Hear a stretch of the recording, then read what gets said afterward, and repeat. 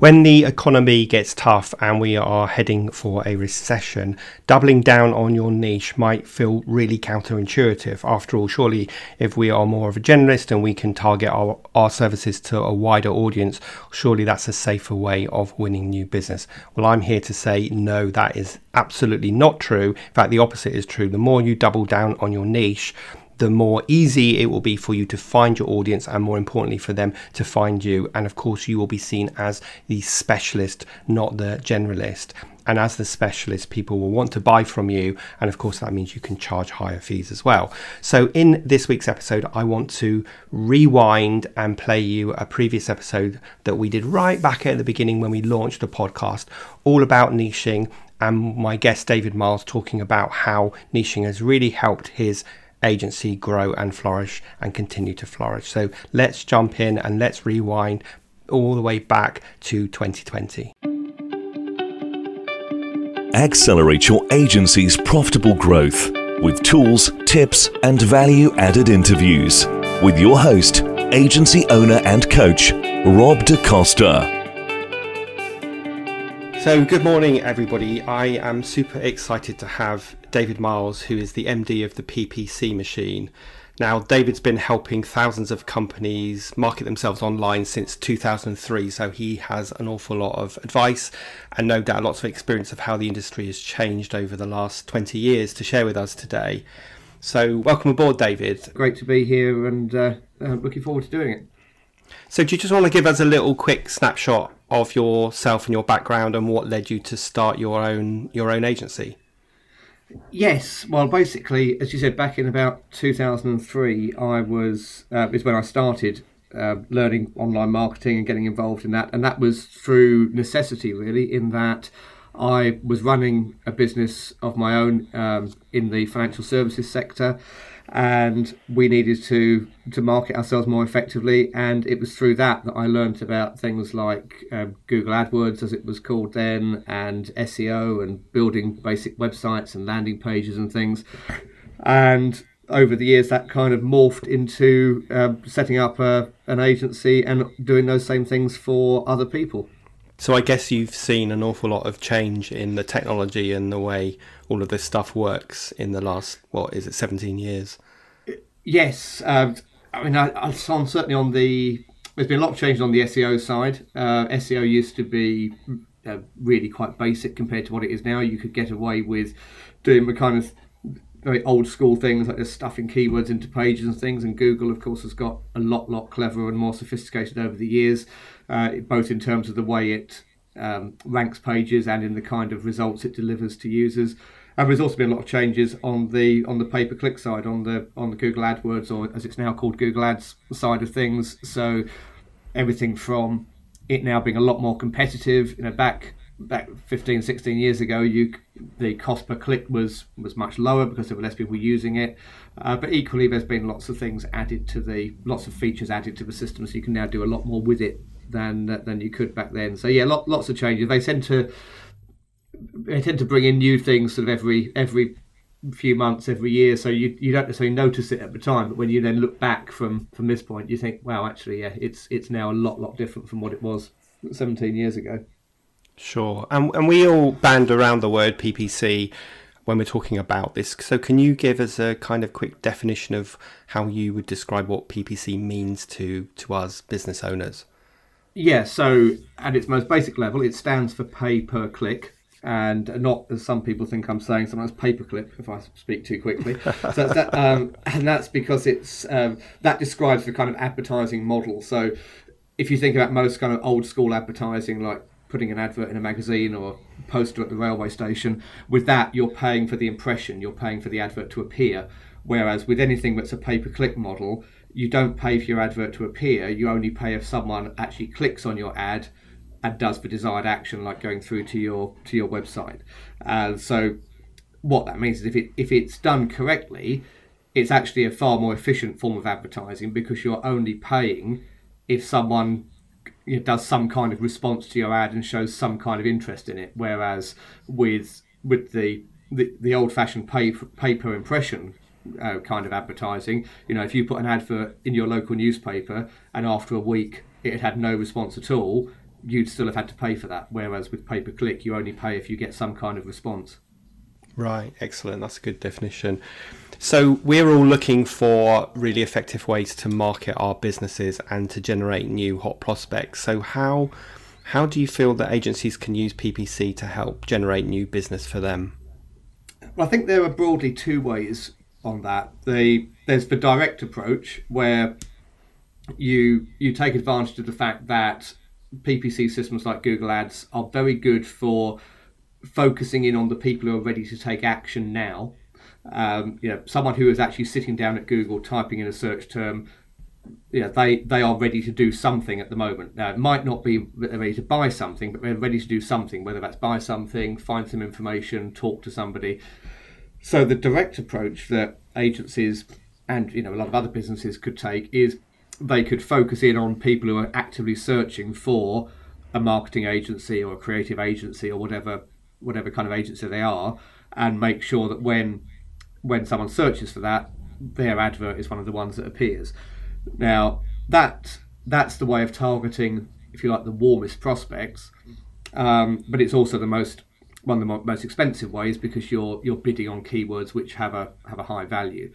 The other approach that can be taken is to go for lower cost keywords, where people are more in the kind of research phase. So they might be searching for things like how do I get more people to my website, or how do I attract more clients to my agency, those kind of problem-based kind of searches.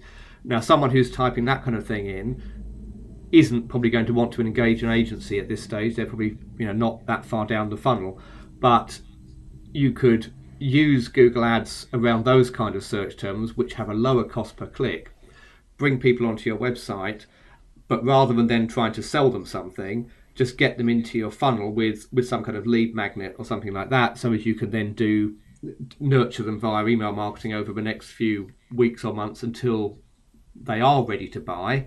And the theory goes that then when they are ready to buy, it's you that they're going to come back to rather than someone else, because you're the one who's been giving them useful information and offering them value over the last few weeks. Brilliant. Yeah, so as my audience knows, I'm a big proponent of building your mailing list, and the fact that your mailing list is one of your most valuable assets, and that if you keep it warm by sending value added content to that list, then eventually you will be able to sell to them when they are ready to buy. And so what you're saying is that you can use PPC for that top of the funnel activity to get people to join your list, and then use your email sequences to nurture them so that they're there when they are ready to buy from you. Exactly. Yes, I'm saying yes. So you can do that, or you can go for the bottom of the funnel with PPC, but that will be more expensive. But so it depends whether you want quick results but expensive clicks, or whether you want to put more people into your funnel with a lower cost per click but accept that it will take longer. Or of course you could do a combination of the two.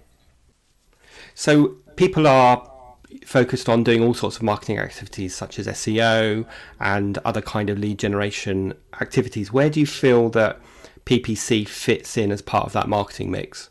I think PPC should always be part of the mix. There are a lot of times I hear people say, "Oh, I'll run Google Ads and do PPC until my SEO kicks in, and then I'll stop doing the PPC." I think in an ideal world, you should always be doing both, because they've each got their pros and cons. SEO, obviously, the big advantage of SEO is that you're not paying for every single click.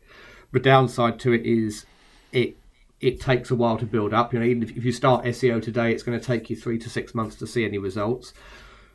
But the beauty of it is it's sustainable. Whereas with pay-per-click, if the moment you stop paying for it, you stop getting traffic from it. But the benefits of pay-per-click are you can go after usually a wider range of search terms. You'll appear higher up in the Google search results because the paid ads always appear above the organic results. And there's also been studies done that show that if you appear in both the paid results and in the organic results, not only are you getting more exposure because you're on page 1 of Google twice, but actually being in the paid results at the top can actually increase the number of clicks that you get on your organic results, because a lot of times people will search for something, they'll see you at the top in the paid results and they won't click because they're still skimming down the page. Then they'll see you in the organic results And because that's now the second time that they've seen you, subconsciously there's a kind of reinforcement effect, so it increases the chance that they're going to click on that organic result. So the two can work together in more ways than people perhaps at first realise. Yeah, that's a really interesting point. It's about that sort of rule of 7, that we have to, hit somebody 7 times with our content before they'll actually engage with us. And you just sort of discussed that there's 2 ways of making that happen.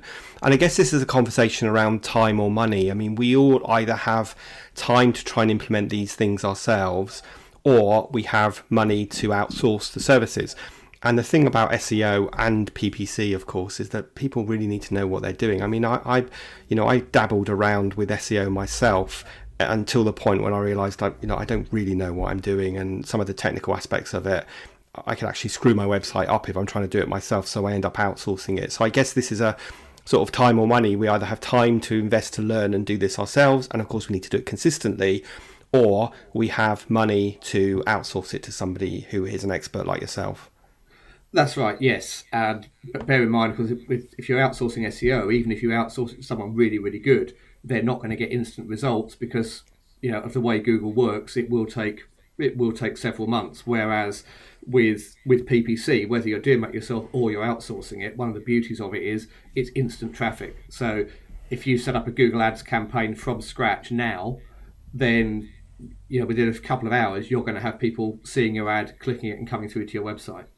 Yeah, really good point. I mean, the SEO company I'm working with told me that I really shouldn't expect any significant results for 6 to 9 months. So that, I'm not sure any of us want to wait that long to see return on investment. So that is a really big kind of cheer for why we should be investing in PPC. And I guess this brings me on to the question of why would you recommend that people should outsource this service to a specialist agency like yourself rather than trying to do it themselves? Well, I think there's a couple of reasons. Firstly, it's not, a lot of people don't want to get involved in doing this kind of thing themselves. But also there's the argument that says even if it's something that you would like to do and want to get involved in, is that actually the best use of your time? If you're a highly skilled lawyer, for example, what's the best use of your time? Is it going out giving legal advice to people and charging however many £100 an hour for that, or is it trying to get your head around running a Google Ads campaign? And I think with something like Google Ads, it's something that anyone can learn if they want to, but the question is that really actually the best use of their time? And also there's the issue that if you do it yourself and do it wrong, then it can actually end up costing you a lot of money. And that's one of the biggest issues I find with people who've tried Google Ads. They're often very against it and very anti it because they tried it themselves once and spent a lot of money and got nothing back. And that's because, and this maybe sounds a bit cynical, but Google make it very easy for basically anyone to set up their first Google Ads campaign. But they also make it so that if you accept all the default settings, you're probably going to set up a campaign which puts more money in Google's pocket than it does in yours. Right, yeah. And the thing I was going to say was that, of course, it's not just about having the time to learn how to do this and set it up, but probably as importantly, it's having the time to constantly monitor and manage, look at the dashboard, look at the metrics, and amend your advertising as appropriate based on those metrics. And I'm not sure any of us really have the time to do that, except for specialists who do it all day long. Yeah, definitely. And that's actually another common misconception, is that people think you can set up a Google Ads campaign and then walk away and leave it. And in some sectors, yeah, you can do that, but you're never going to get the best results from that, because when you set up a pay-per-click campaign, at the outset, you're doing it based on best practice and what you believe ought to work the best. But you can never be certain what the best strategy is until you start getting data back and seeing, this keyword performs better than that one, or this advert is getting more clicks than this one, and then you make changes based on that. So you're always evolving it and testing and measuring new strategies, or at least you are, if you want to be getting the best possible return on investment from it. And if you've got competitors who are doing that kind of constant improvement and you're not, then you're the one who's going to end up paying over the odds or not getting the results from it. Yeah, and just to reinforce the point you made about is it best use of someone's time, I tell all of my clients and my audience all the time that you should focus on doing the things that only you can do and look at ways of delegating those other things. And those other things in this case would be PPC AdWords management, because is it really the best use of your time? And there's always ways of delegating, and because I know some of my audience will be sitting here thinking, yeah, but I can't afford to hire someone. But actually, we can use people in a freelance capacity. We can hire people from Upwork or even Fiverr. We can use VAs who have specialisms in this, as well as, of course, using companies like yourselves, the PPC Machine, who can manage the whole campaign. So there's always ways of outsourcing that and making sure that we are spending our time doing the things that only we can do, and the things that are genuinely going to move our agencies forward. I was going to say, don't forget as well that when we talk about delegating, it doesn't necessarily have to be outsourcing externally. Some of the clients I've worked with, they've delegated the Google Ads and the other digital marketing to an employee, and maybe it's a fairly junior employee who has a bit of knowledge of this stuff, but they can then be supported by an external trainer or coach to develop them. So it doesn't have to be totally outsourced. You can delegate internally as well, and if necessary, get me or someone like me to provide external support to them. Yeah, and so I think on that note, I understand that you do kind of a done for you service, but you also do a provide a done with you service. So that would be, outsourcing the whole management to you, but also or using you to coach someone like you just described, a junior person in house, to give them some expertise and transfer some of your knowledge to them. Yeah, and I think that works. The nice thing with that is it's obviously cheaper than paying someone externally to do the whole thing for you, but also you're providing training to a member of staff, you're developing someone's skill set, and there's transference of knowledge as well. So whether the person who's being coached on it is obviously getting better at doing it all the time, and you've got the best of both worlds in a way, because you've got the person working in the business who really, really understands what the company is about and what their products and services are about, but still with the support of an external expert with have many years experience of doing this stuff. Yeah, perfect. And I think in my marketplace, my client's marketplace, we are all in a very competitive space. So we might be running a web company or a digital agency, or even a PPC agency, and we are competing with a lot of other people doing the same thing. So to win that battle on AdWords is probably going to cost a lot of money unless you really know what you're doing and you're constantly looking at those numbers.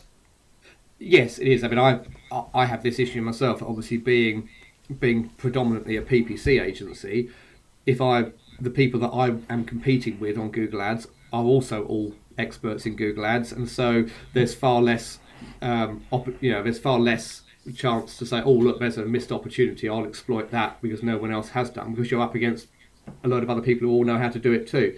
But that's where things like thinking about different strategies, like the thing of, well, rather than trying to get the bottom of the funnel stuff, let's get some more of the top funnel stuff where it's cheaper and nurture them through. It's still possible then to compete with people who've got huge budgets. Yeah, and this is why, guys, you need to make sure that PPC is one aspect of the marketing mix, because if you are using it to generate leads at the top of the funnel, those are people who are your ideal target customer but may not be ready to buy and may not be very aware of who you are, then you absolutely have to use that in conjunction with your email marketing, with your content outreach, so that you're nurturing that audience, so that you're building that know, like, trust with them, so that when they are ready to buy, they remember who you are. And you have to do that consistently. I say all the time that if you have 100 ideal target customers today, probably only one of those 100 is ready to buy from you. So what are you doing with the other 99 to make sure that you are still front of their mind when they are ready to buy? And this is a mistake that a lot of people make. I'm sure you see it from a PPC perspective. PPC may generate some leads, but if the client doesn't convert those leads immediately into customers, they may come back to you and say, well, hey, these aren't good enough quality. Well, that's not really the case, is it? Exactly. And what people tend to overlook as well is the fact that not everyone who visits their website is is the same kind of person or the same quality in terms of whether they're warm or cold prospects, and they have to be treated differently. There's an article on my website, a case study from a client I worked with a couple of years ago, where they were running a dental practice, and prior to getting involved with me, they'd only ever worked off the basis of referrals. So everyone who rang them up had been recommended to them and was a reasonably warm prospect. Once they started doing pay-per-click advertising, of course, they got lots of calls from people who'd never heard of them and were shopping around a bit. And one of the things that I got them to do was very much to change their approach to how they dealt with those people, and to show them how to move the conversation away from just being about how much does a treatment cost to actually doing something to get them into the building and give them a free assessment. But having to treat them differently because they were at a different stage in the funnel. And I think that's something that often when people don't have success with PPC or any other kind of digital marketing, it's often because they've forgotten that these people are perhaps different from the people that they're getting through other channels, and they just need to be followed up with in a different way that's appropriate. Yeah, so we'll put a link to that case study in the show notes, because that is really interesting. And guys, this is all about know, like, trust. This is about getting people to know you, getting people to like you, and then trusting you before they buy from you. And if you think about a dentist, that's definitely the case, because you're not going to have your tooth removed or your root canal surgery from someone that you don't trust. So we have to take our potential customers through that know, like, trust journey, and depending on where they enter your sales funnel, kind of tells you what you need to do next, and that's that whole nurturing process. I want to move on to one other topic in a moment, David, about niching, but before we do that, can you look into I don't know if you can gaze into a crystal ball, because obviously the industry you're working in is really fast changing, and as we said, over the last 17 years you've seen a ton of change, get more sophisticated and more competitive. What's coming up in the next year or so? Have you got any insight into that, how the industry is going to change?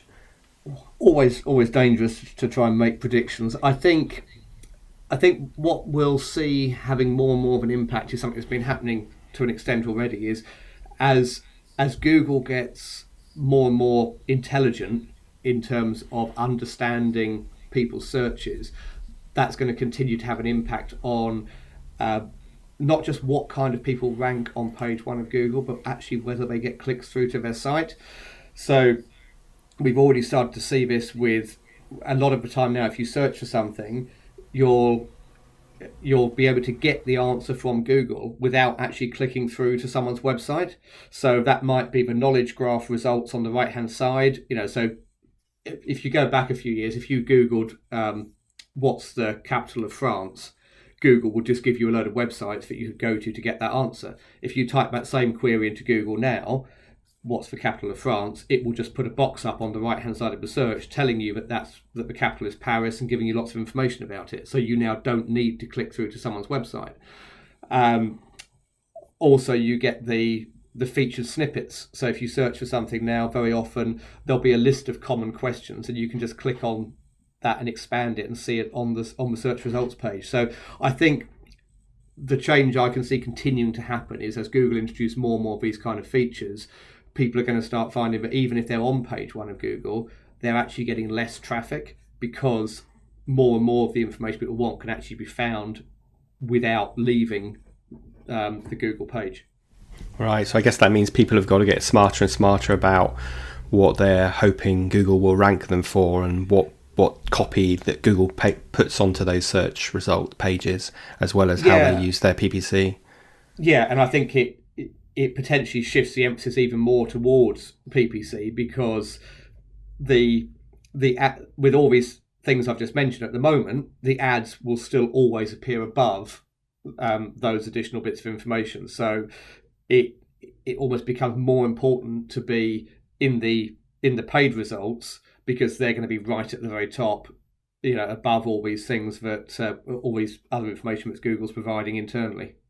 Right, okay, excellent. So the second topic I wanted to talk to you today about was to do with niching. My audience knows that I am a big fan of niching, that the more niche you are, the easier it is to identify your ideal target customer, and therefore create marketing messages that resonate with the pain that they're having that you can solve.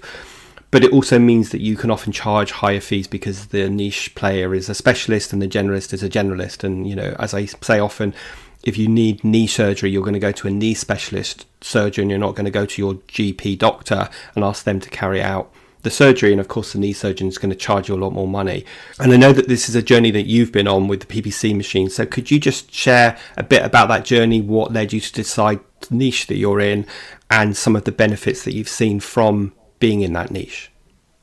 Yeah, sure. So if you go back 4 or 5 years or so, I was running a larger agency, digital agency, which dealt with basically whatever clients came through the door, really, and whatever, you know, we weren't sector specific or anything. When I set up this business 3 or 4 years ago, I took the decision then that I only wanted to work with a small number of clients because the business was going to be just me. So therefore, you know, I had to only work with a small number of clients. And that was when I started thinking, well, one of the ways to you know, focus that down and decide which small number of clients I'm going to work with is to look at niching the business in some way.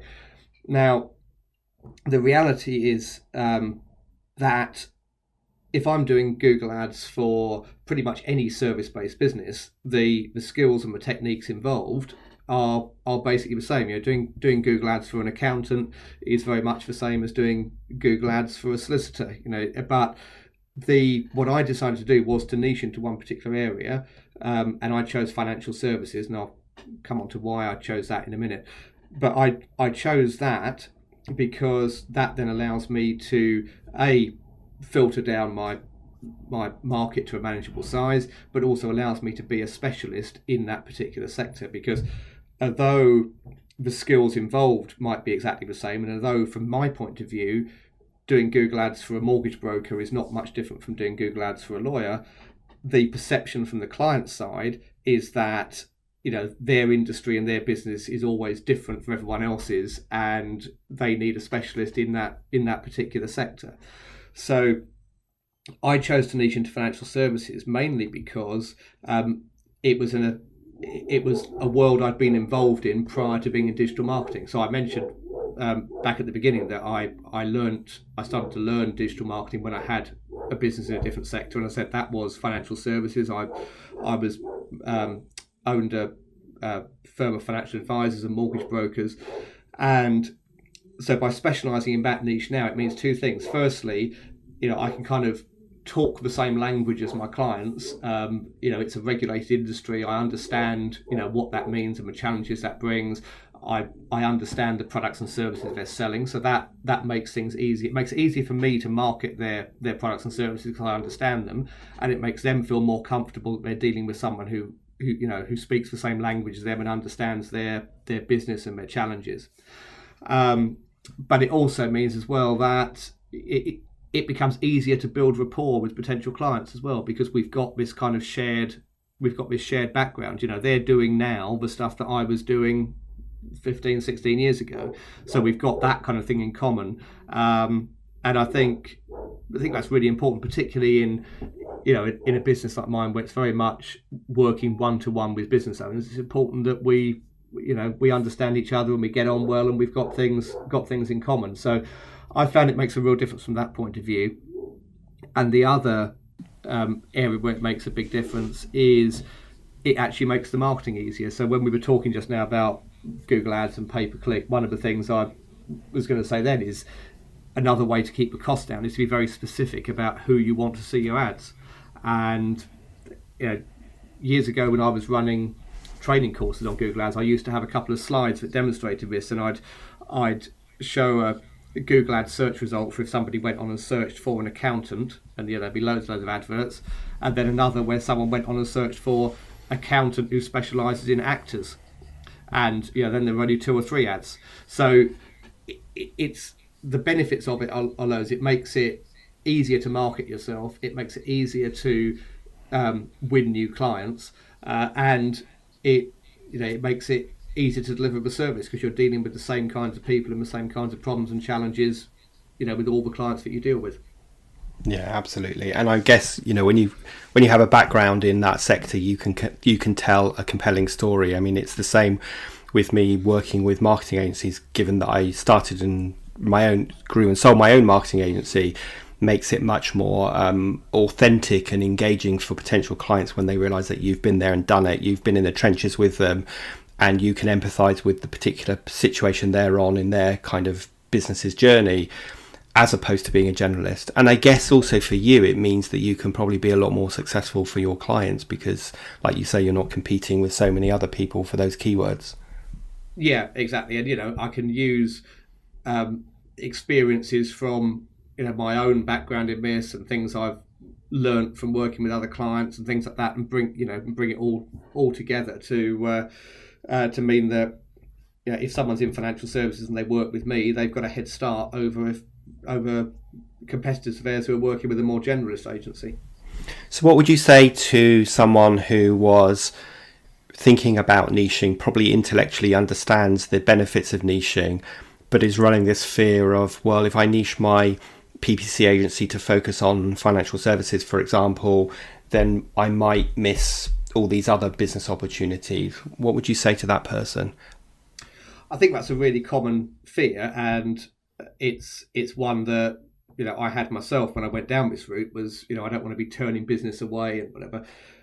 I think there's two things to remember. Firstly, if you pick the right kind of niche, there's going to be plenty of business available within that niche. And also, just because you've picked a niche doesn't mean that you can't do anything outside that. I mean, I take the view that I focus all my marketing into that niche. So you'll only see me marketing to people like insurance brokers, financial advisors, mortgage brokers, etc. But that doesn't mean I don't have some clients in other sectors, because sometimes people get referred to me from other people, or, you know, they just hear about me through word of mouth. And if they're the right kind of client, you know, I'll still take them on. So it doesn't mean you have to push other business away, but it just gives you a very clear focus for your proactive marketing. Yeah, so guys, you sort of heard it here twice now from David and from myself, that if you are running that fear, and the reason why I ask that question is because I hear that so often when I talk about niching to people, do what David said, go niche, pin your flag to the mast and say, this is my niche and this is what I do and this is my target customer. Do that in all of your marketing, your website and all your outbound communications. And if necessary, broaden out from there. And as David said, it doesn't mean you have to turn away every client that doesn't fit in that niche. It just means on a case-by-case basis, you decide if you feel you could get a good result for that client, if you feel they would be a good match to work with you and that they get you. And if there's a tick in the box to all those questions, then you would take them on. So, you know, we talked a lot about the benefits of niching. And, you know, as I said, one of the fears is that people worry about missing opportunities, but you're probably not winning a lot of those opportunities right now if you're a generalist. So my advice is to go niche and broaden out. Don't be broad and try to niche, and it's too difficult, and you look like everybody else. And when you look like everybody else, it becomes a race to the bottom, because people will pick the supplier based on whether they're the cheapest or whether they promise ridiculous levels of service, and both of those are hiding to nothing and a way to run a stressful, unprofitable agency. So we don't want to do that. No, definitely. And if I'm working within my target niche, I very rarely get into conversations about pricing and can you reduce the price and that kind of thing, because people, if they are trying to compare me against someone else, well, they're comparing against a generalist, not a specialist. So it's immediately obvious why my fees might be higher than the competition. Yeah, and as we said earlier, guys, if you need knee surgery, you're going to go to a knee specialist. You're not going to go to your GP doctor. And it's the same with PPC or with coaching or with anything else. So niching is definitely the way to go.